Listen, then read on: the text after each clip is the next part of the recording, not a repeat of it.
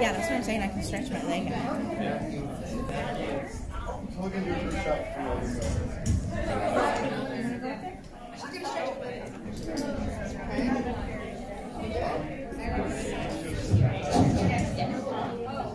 Snapchat.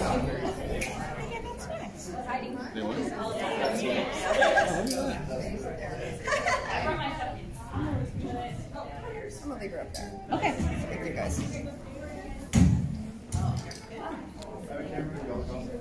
Oh, hi, Stan.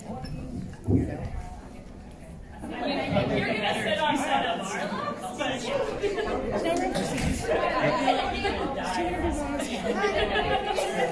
Because I'm definitely not gonna be here. Like prom? Prom? Yes. So then we'll all fit. Oh, this way. Well, that. I'm serious. Okay, good. And of course. There's always a corgi. Thank you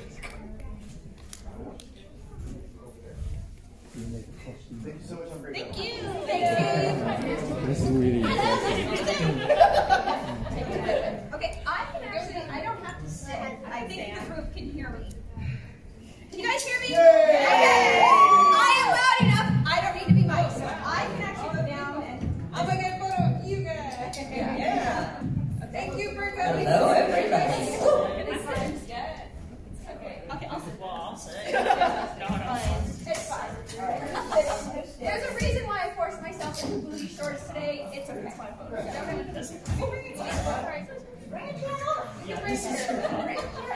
I'm standing. How's everybody doing while we're sorting ourselves out? You guys are pretty good?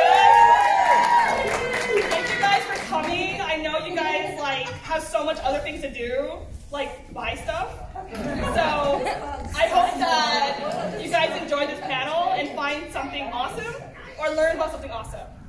Like me. You're awesome. We should get chairs up here. I'm sorry. Just steal them from somewhere. Steal them? Steal a chair. All right. Somebody's got to give up.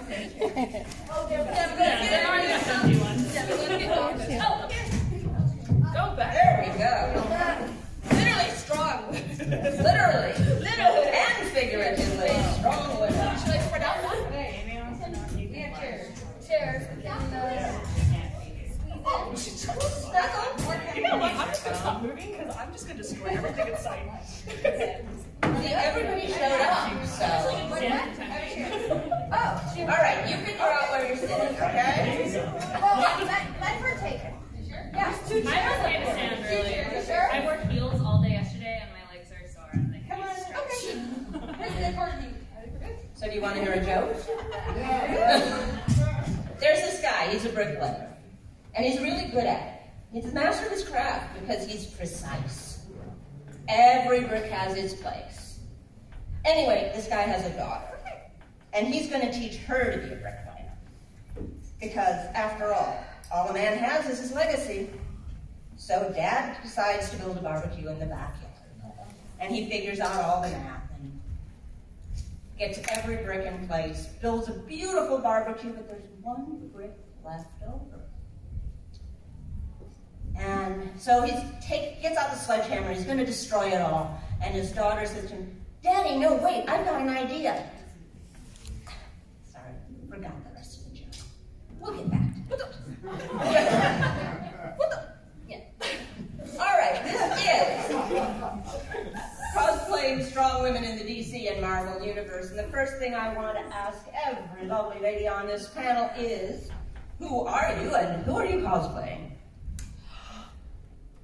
I guess I will start. Just kidding. Go for it. I'm Veronica Swarens, aka Lovely Lady V, and I know I'm hidden behind a podium, so But you can I don't stand. We can stand because I love you as Mockingbird. So as they said, I'm playing Mockingbird, and I have my corgi with me. So. No, there was no why. There's 2 and 1. all right. Hi, everybody. I am Joyce McCarthy. I am cosplaying Batwoman today. Hi, I'm Miriam, and I am cosplaying Catwoman. Hello everyone, I am cosplaying Etta Candy. And if you don't know who that is, it's Wonder Woman's best friend. Oh, I'm Tony. Did I say that? I'm Tony. I'm Liz, and I'm cosplaying a gender bent Hawkeye today. Hi, I'm Clara. I am cosplaying Jessica Jones.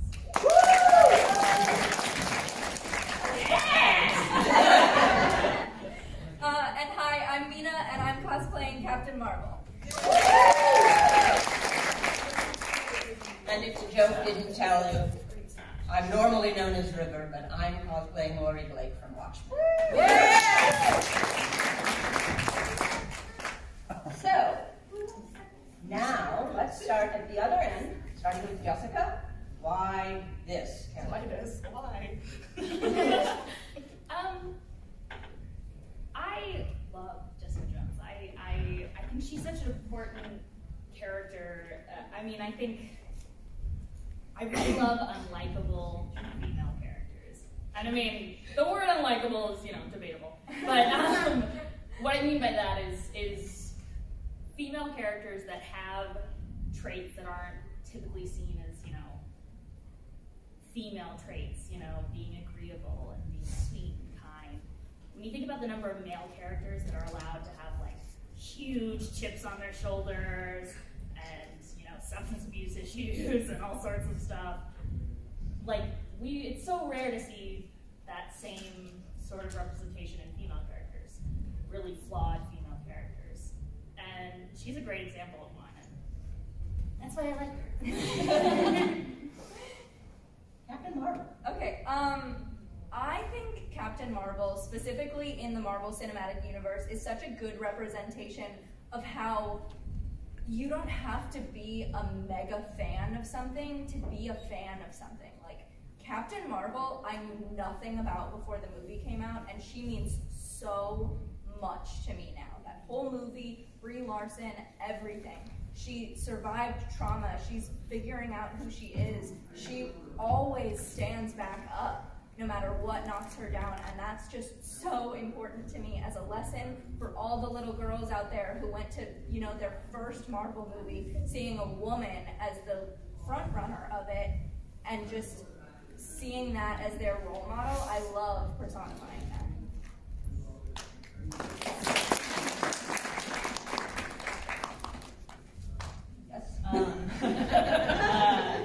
I tend to do mostly gender bent cosplay, and that's not for any particular agenda other than I happen to like a lot of male characters.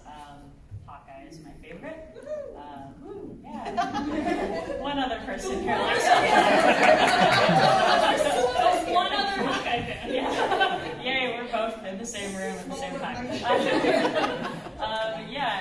I really love Hawkeye. I like that he's kind of this everyman character. He doesn't have superpowers. He's not particularly smart. He's just good at one thing, and he's really good at it.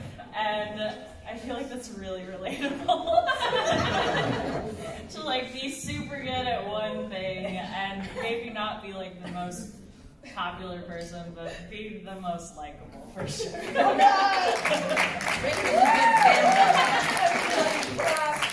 Please clap.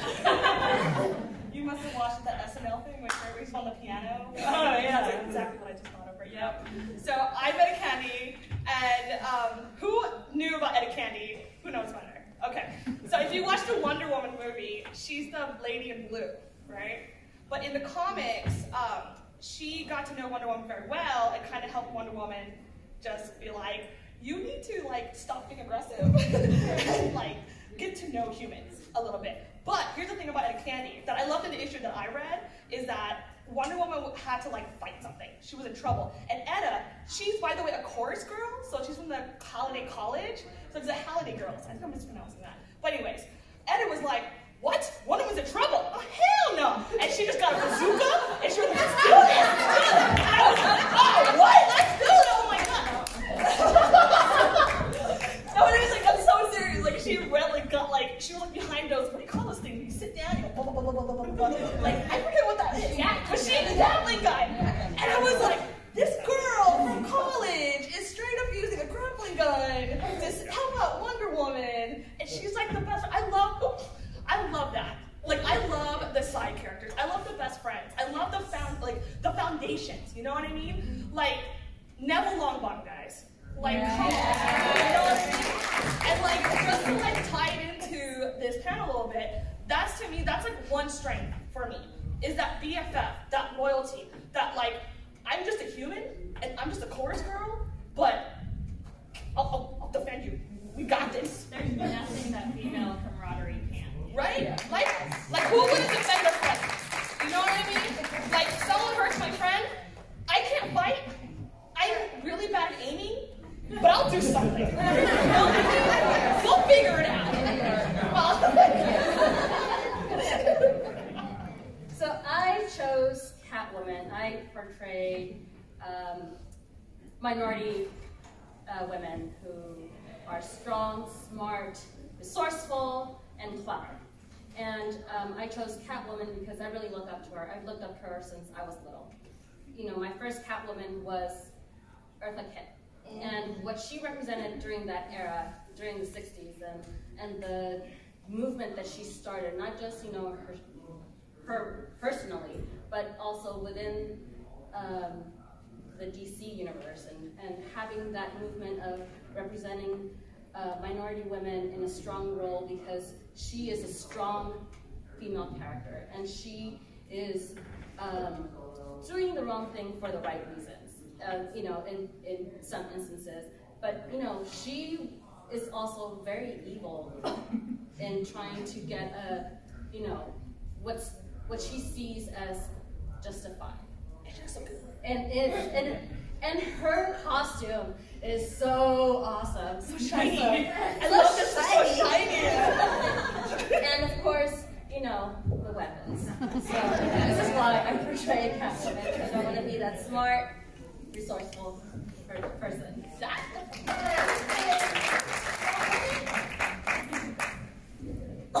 So, unlike the rest of lovely ladies, I did not know a whole lot about Batwoman, but I saw recently Crisis.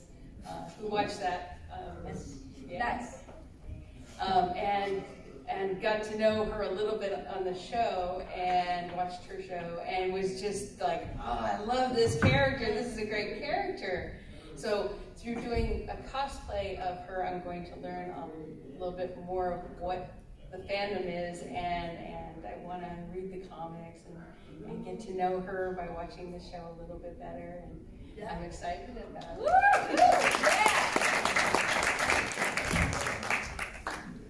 I want to see everybody. I want you to see everybody, so stand up every once in a while. So why Mockingbird? There are 2 comic books that I have read as an adult. The first one was Captain Marvel, and then my friend, who is big comic booky, said, you should read Mockingbird. And I'm like, and he's like, here, I have an issue, read it, I want to hear what you think of it when you're done. I could not put the darn thing down. Like, I'm like, where is more of this? Yeah. And then I got through the second one, the third one, the fourth one, the fifth one, the sixth one, got to the 8th one, I'm like, there's more, right? And he's like, no. And I'm like, what? So, to me, she's amazing, because Captain Marvel is spectacular, but she's a superhero. And Mockingbird fights along superheroes with training. She's very smart, she's sassy, she loves her corgis.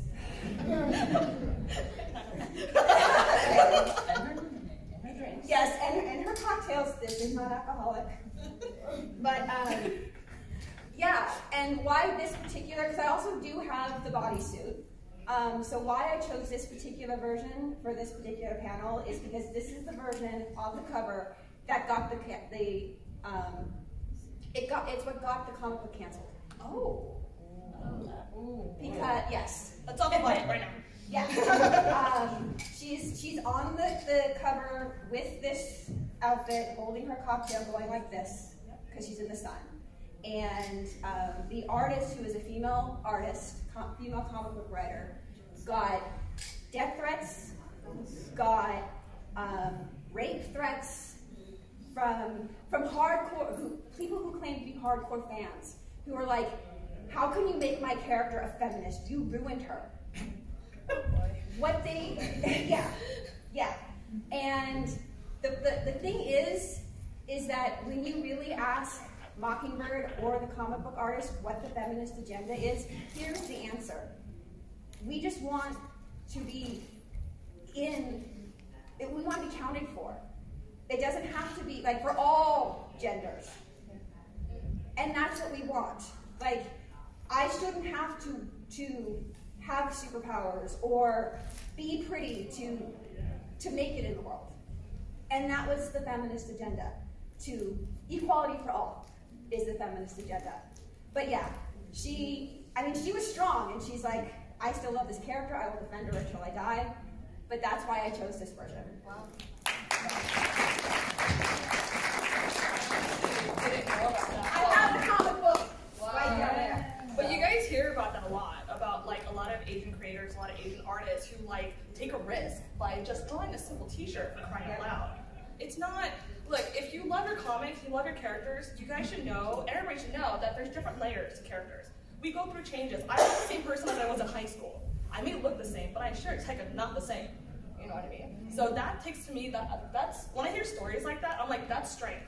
Like, we're not a superhero, but that sure is hell of strength right there. So, quick question for the audience. How many of these characters do you know and are you familiar with? Hands? At least, I can help with this. At least 2 characters, do you guys know? At least 3 characters. 4 characters. How many of us are there? 5 characters. Hell, this is pretty awesome. All characters. Okay. That's a lot. That's good. Well, I'm just going to skip you because you just went through this whole thing. I'm sorry. What that woman makes your character strong? I mean, it's what motivates her. Is it her family? Is it her family? Is it what she wants to do? Is it the outside world, how they're impacting her? What's the core for her strength? Is Crisis the one where she's related to Batman or not related to Batman? She's a cousin. Yeah. Cousin. Okay. She's a cousin. I would say that's what. Yeah. So it's family. It's family, and also that she is a vigilante. She steps up for when her. She has no superpowers. She's going to be strong. Yeah. And when Batman's out of town, shall we say, she steps up and takes on the mantle. And you, pussycat. Perfect question. Well, I think what makes Catwoman strong is definitely her resolve. She is determined to get what she wants, however it needs to get done. And she is one of those characters that is misunderstood. And she says this in several different movies, in different versions of her, that she's misunderstood and she is the misfit. She doesn't fit in because she doesn't quite, she's been so oppressed in some ways. And, even if it's just the way she sees it, she wants you to understand that. And I think what makes her resolve is that she is able to get Batman to see her when she's, when he doesn't. Okay. Etta? Yeah. So I kind of touched upon, because there's, I'm sorry, I forget the author's name, but this one is based off the graphic novel that I read. But Etta Candy, it's like from the 1940s. It's like a long time ago. So when you look back on those comics, not only is she like a really great friend, a really great supporter, she does not have any hang-ups about Wonder Woman being Wonder Woman. She's just like, that's cool, let's go fight. You know what I mean? And then the other thing too that I love about Etta is that she's just straight up Etta. Like her catchphrase in the comics is for the love of chocolate. Straight up.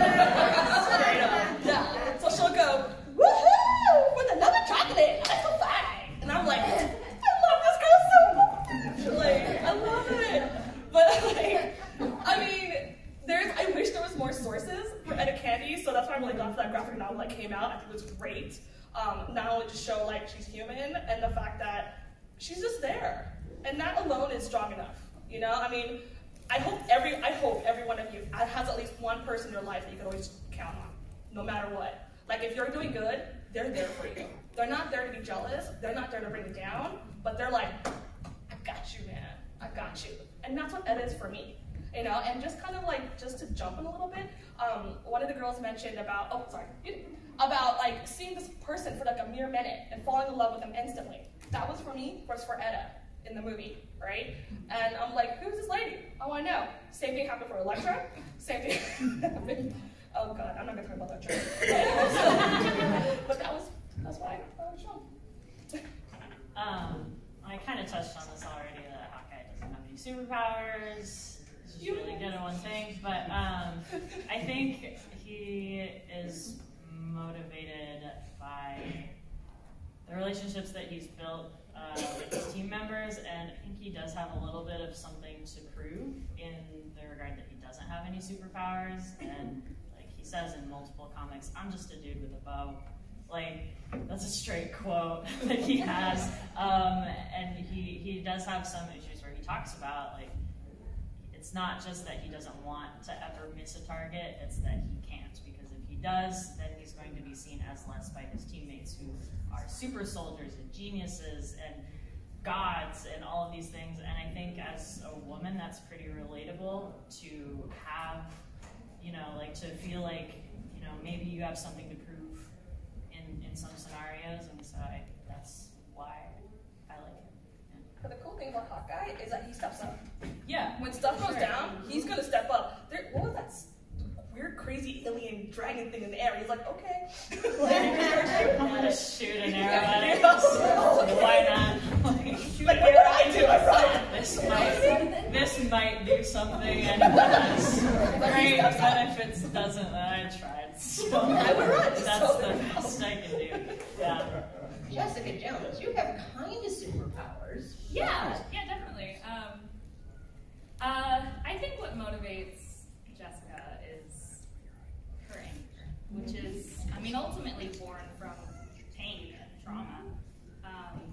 I think Jessica, like you said, you kind of have a superpower. She does. She does have a superpower, but in a lot of ways we don't really think of her as a superpowered character because she is very human in so many ways. She's a very gritty character. She has a lot of problems, you know? She also doesn't seem to use that power unless really pushed. Absolutely, yeah. A huge part of, I think, what motivates her to do what she does is anger at, is revenge, which ties into anger, but also, just anger at injustice, and when she sees situations that, are, for want of a better word, sort of triggering to her, that evoke experiences that she's had, which a lot of us have had as women. It really motivates her to, kick some butt. She's angry, She's an angry person, and it doesn't always manifest itself in good and healthy ways, but she does have the ability to channel those sort of bad feelings into something productive, the pursuit of justice, which is pretty cool. Captain Marvel, what's your motivation?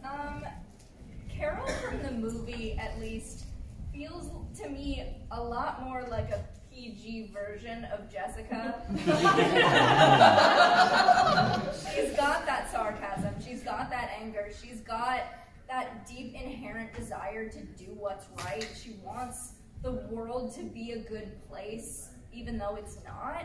Just like for her friends' daughter, for the people that she was raised to believe were bad guys and suddenly found out they weren't. Like, her whole world was turned on its head, and her motivation is just to make things right, to make, you know, all people be treated, you know, equally with the respect that they deserve. And I really relate to that. I love Carol for everything she stands for the sarcastic, take no bull attitude.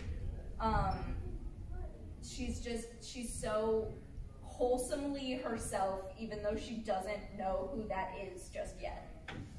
I'm gonna add a little thing.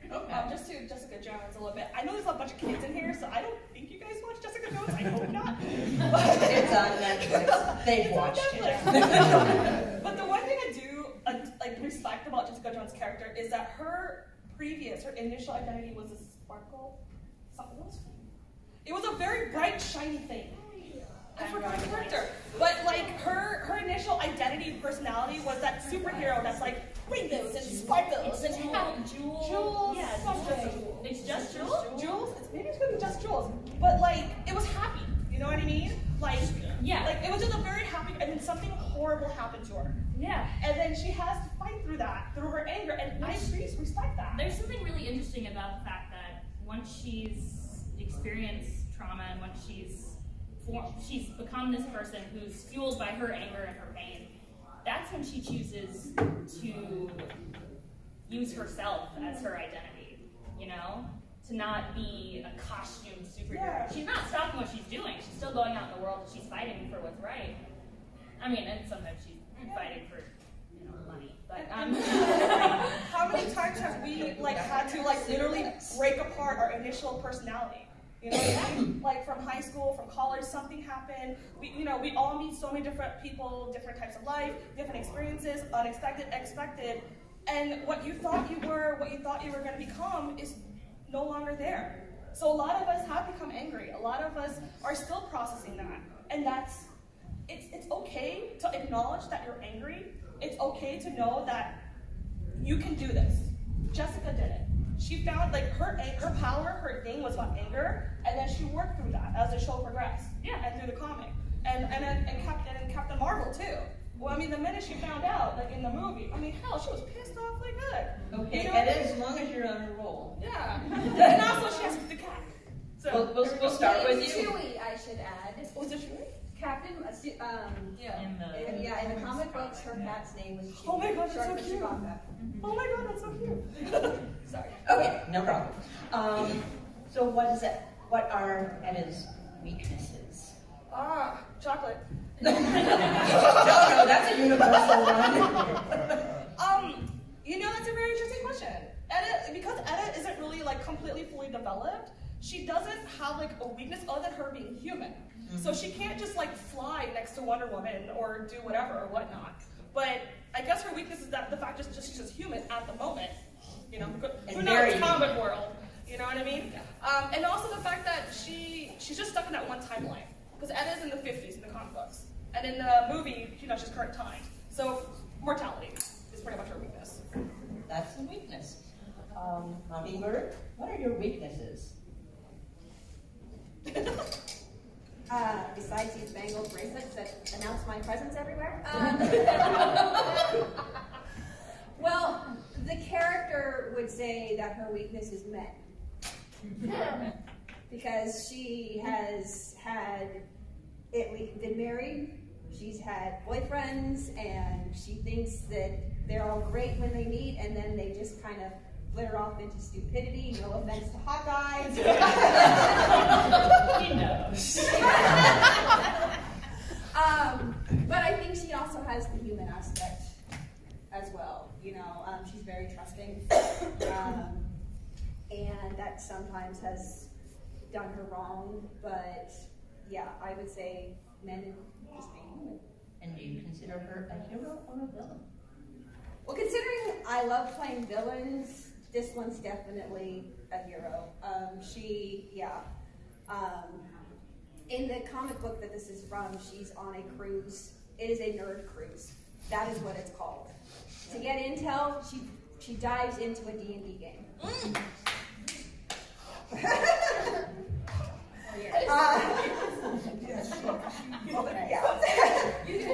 It's yeah, I'm gonna have to loan it to you. But yeah, she does. She'll break a few rules to get what needs to be done, but really, you know, she's there to do right, to solve crimes, to, you know, fight for justice, and be a big nerd along the way. Yes. Yes. So. Okay, Catwoman. Weaknesses. Weaknesses. Other than Bruce Wayne. They're each other's weaknesses, actually, but for Catwoman, I think she's so broken. She's so broken that she's not able to accept what Bruce is trying to give her, which is someone that cares for her, and she doesn't see it. She sees it as, you know, you just have pity for me, and I don't want your pity. I don't want, you know, this thing that you're giving me, because she's never had that. She doesn't have anyone in her life that she cares about except for her cats. And but for Catwoman not being able to accept that, I think that's a huge weakness, because that's part of being human, and being able to accept that you are loved by someone else other than yourself, and being able, and really having that reciprocal relationship. You know, you relate to someone else other than yourself. You're not being selfish. You're not being narcissistic in that way. And I think that's her biggest weakness. Okay, weaknesses.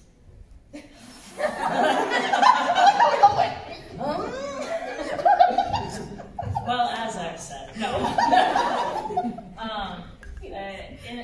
They unfortunately never touched on this in movies, but in the comics, it's not really a weakness, but he sees it as a weakness that he has to overcome. Is he does go deaf at some point. He is mostly, I think he's like 88%, so he ends up using hearing aids at a point, but it is a setback for him, and that, like, imperfection when he's already not a superhuman really messes with him. He gets super depressed, and so he has to really struggle to overcome that and still be a hero despite, you know, having a flaw that's not just like an emotional flaw, which he has lots of those too, but having a physical disability is a huge setback for him that he does overcome and he does work with and live with. So. Captain Marvel, what are her weak points? No weak points, thank you. They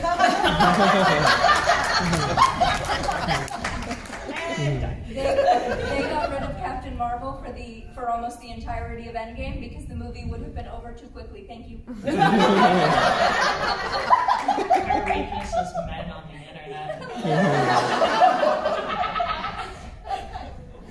Her weakness really is that like lack of knowledge about anything. Falling off the stage, maybe. It's really that lack of knowledge about her past that for most of the movie, her weakness is the fact that she doesn't know or understand her true power. Like, her weakness is how much power she has and that she just doesn't know it. Like, she needs to find out how to control it. She needs to find out how much is too much and like how to keep her friends and everyone safe when she's still figuring this out and there are people after her. Like, that's really the main plot that we followed in the most recent movie, is just like her figuring out that she has no weaknesses. I will take no further questions. Thank you. Woman, weaknesses? Well, there's the trying to fit into his bat suit. That's one. Trying to fill the shoes, you know, when Cousin's away. I've watched a couple of them. I think she has some problems with her family and the fact that they're trying to protect Gotham too, but not in the right way. Right. And a chip on her shoulder. She's got a bit of a chip a little bit, you know. Anybody who has to follow legacy is going to have a huge chip on their shoulder. She feels left out, I think. Normal families have interesting Thanksgivings. If you're a superhero family, it's, Umbrella cannot. Can I just say one more thing? Sure. A lot of our characters have the same issue in that, you know, their weakness is that they're women, and no one takes them seriously because of that. No one believes that, you know, Carol has the power that she does because she's just a woman, and nobody believes Hawkeye because he's just there. And he's always there. He's chilling. He's just shooting arrows at big aliens, and, you know, hoping for the best. Okay, since I've left myself out of this, the thing with Lori Blake, her weakness is Dr. Manhattan for several reasons. None of which are proven. You can't say it in front of kids. Okay. But I cosplay her because she's a tough FBI agent, because I was really pleased with who HBO cast as Lori Blake, because it was a huge, I thought, okay, so we're going to have another, you know, 40-year-old, blah, blah, blah. And when 68-year-old Jean Smart showed up and really kicked ass, I was very happy. Nice. And her strengths are that she is able to keep moving past and gone from being the child of vigilantes to someone who busts them. And I'd like to add for your character, after watching the show, I will not accept drinks with lids from anybody I don't know or law enforcement ever.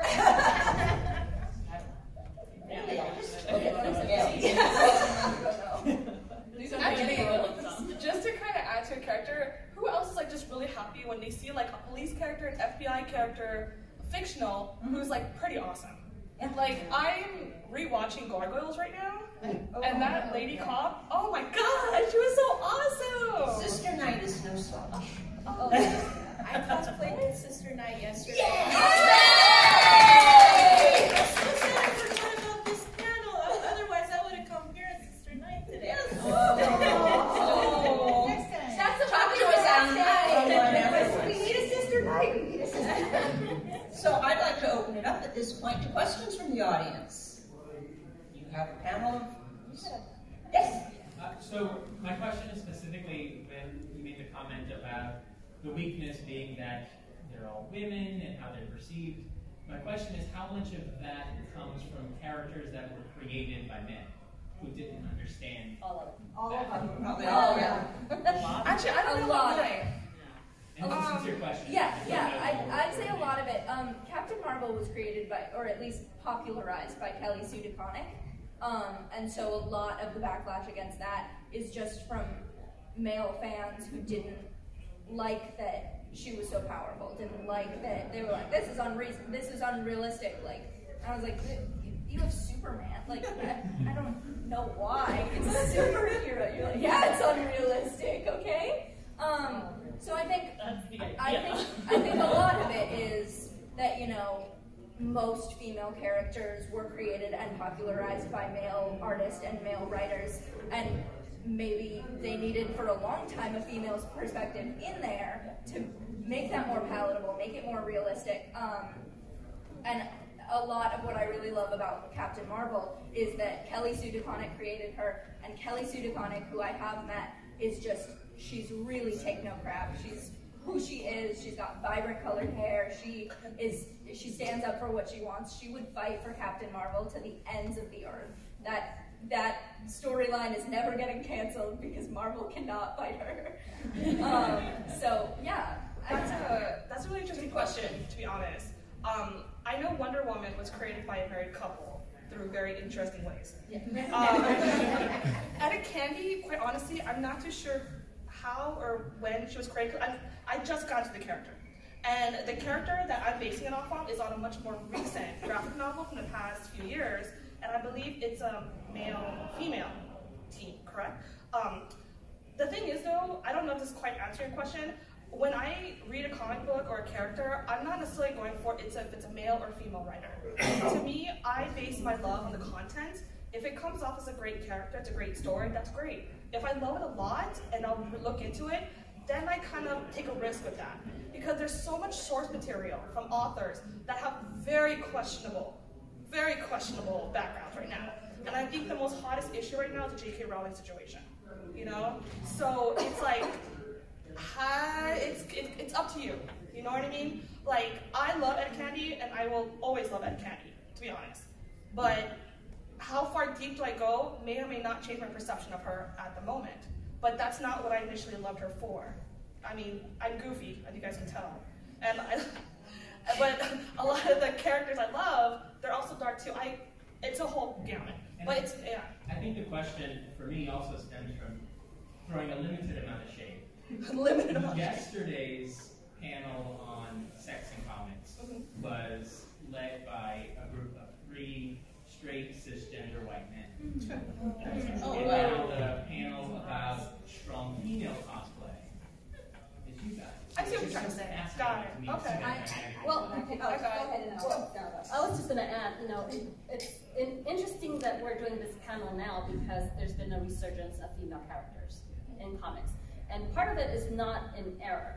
I mean, part of it is that there was pretty much a ban on women being played as superheroes or otherwise, because Catwoman was banned by Comic Advisory Council, who was not an agency that's ruled by any government agency, and basically film and TV, if it wasn't approved by them, then they wouldn't put it on air, it wouldn't be shown, it wouldn't be portrayed, so young women would only see superheroes that were made. There was nothing that represented minorities, much less any women, who are the biggest minority and 50% of the population.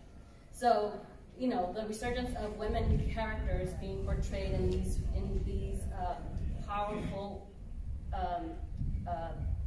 dynamic roles is a little bit biased too, because even that in itself is, you know, they have to be weak. They have to have some weakness in order to yes, and that's part of being human.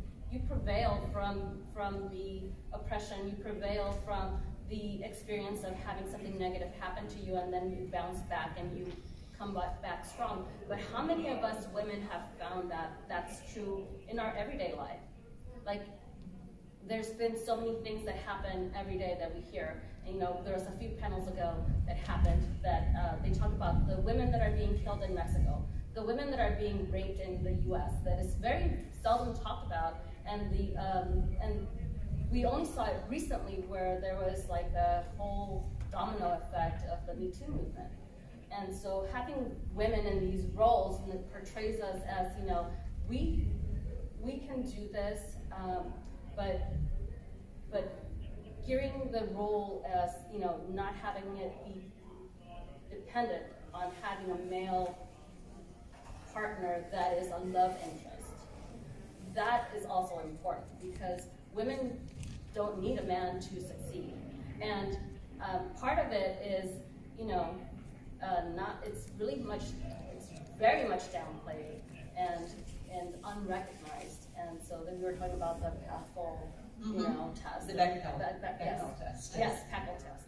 And how that, you know, in film and TV, there's a lot of them that don't pass that test. And I think what you're trying to say is the voices. So if you're trying to say from yesterday that there was a panel of cis males, and we're also like females, so I think it comes down to who has the loudest voice. So as we kind of open up these discussions about cosplaying women, about writers, women writers, you know, the more perspectives comes out, it comes down to who's going to be the loudest voices and how we're going to give them the platform to talk. And it also comes down to you guys. Like, you guys are amazing to coming over to listening to us talk. That's one audience that we get to reach out to. If we inspire, if we kind of change perspective, that's amazing.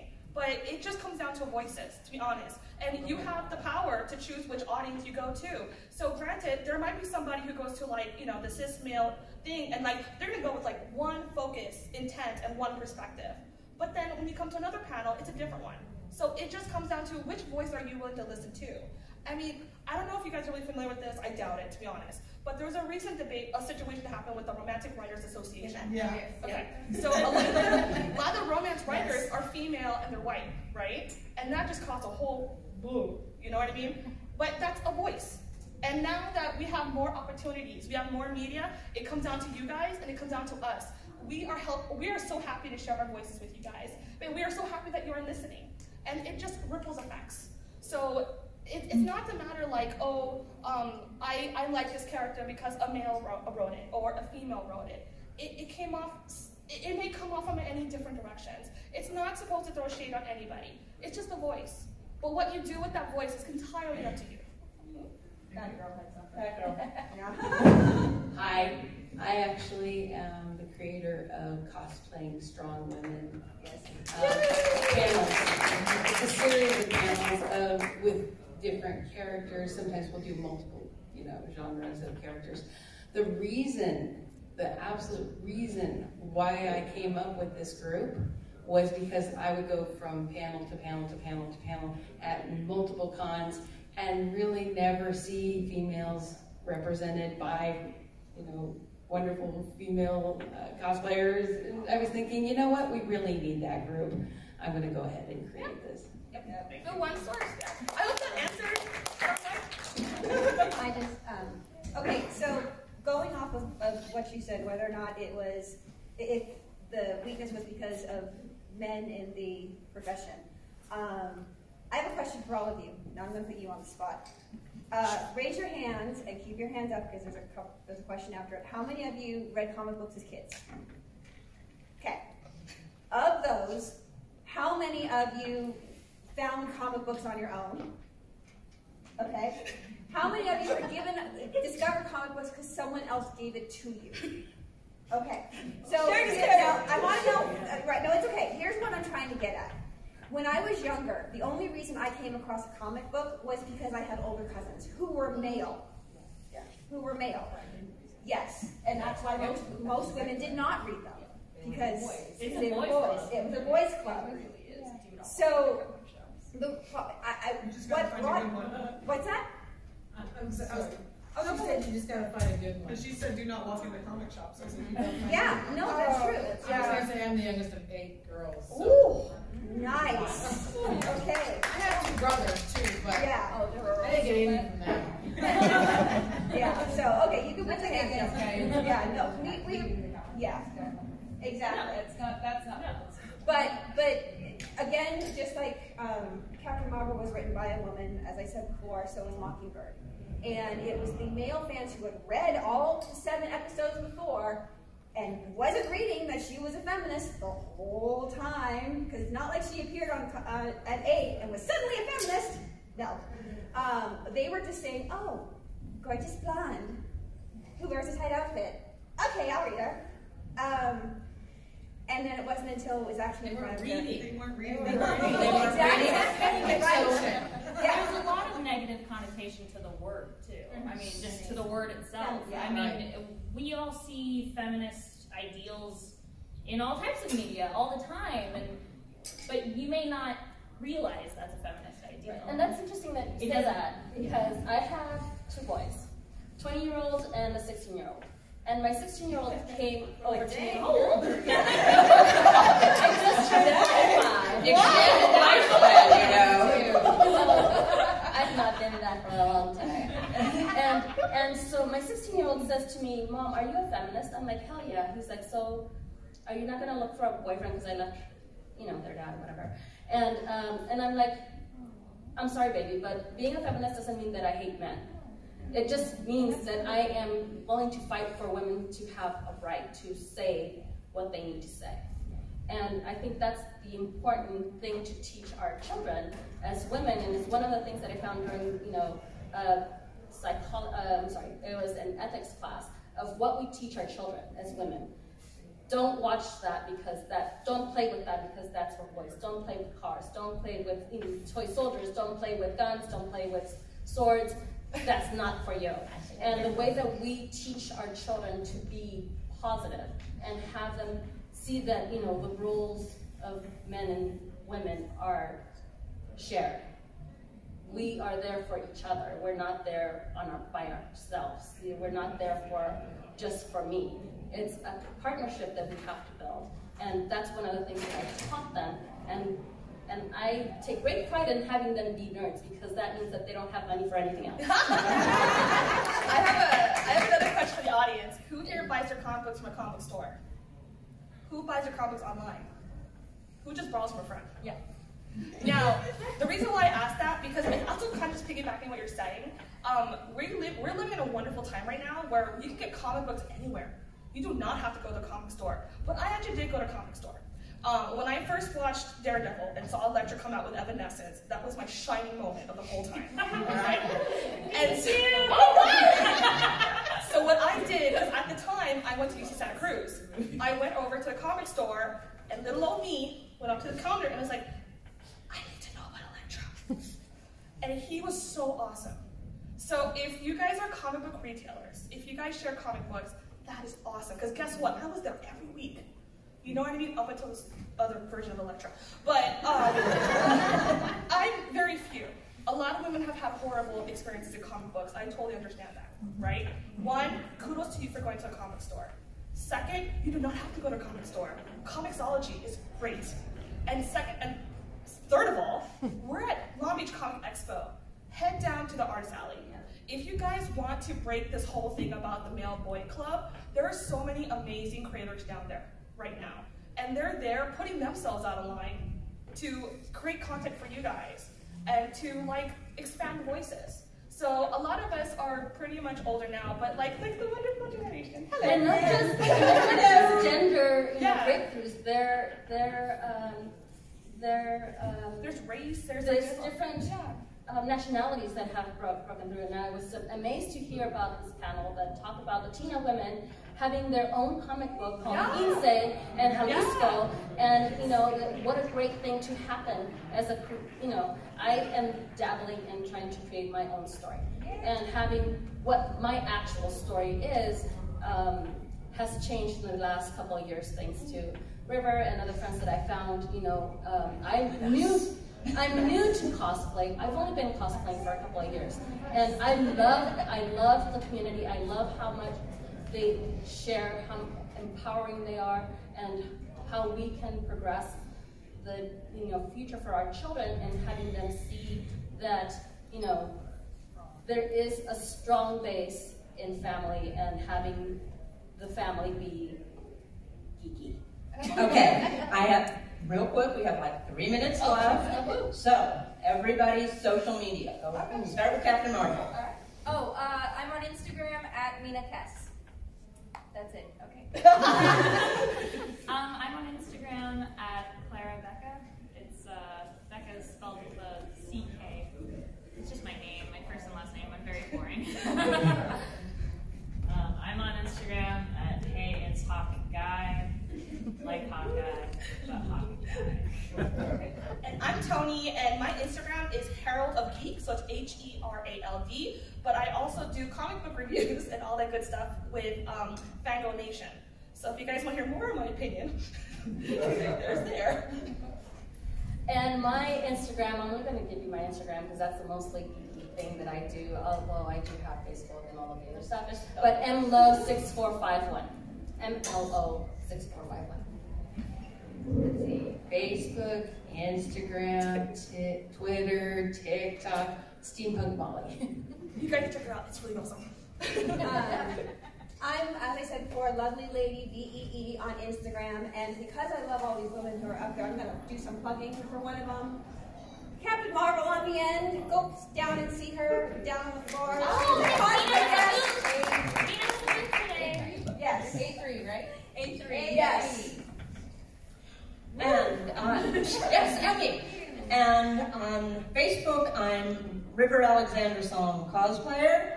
Also on Instagram, it's at River Alexander Song. I hope you guys had fun, and I hope. Thank you.